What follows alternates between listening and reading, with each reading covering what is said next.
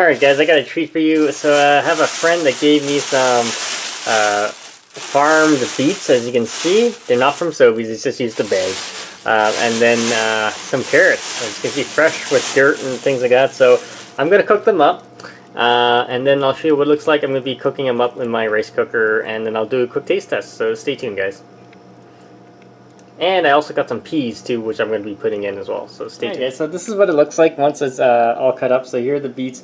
The carrots, I'm going to tell you, it has a nice aroma to it, like a really strong carrot smell to it. The beets, also the same, a little bit earthy. It's normal. So I'm going to cook it up, and I'll show you what it looks like. Stay tuned, guys. So these are those farmed peas that I told you guys about. See how plump they are? They look totally different. So I'm going to be putting that in my rice, and yeah, I'll show you guys. Right here, it's right into the Instant Pot. We see the carrots in there as well.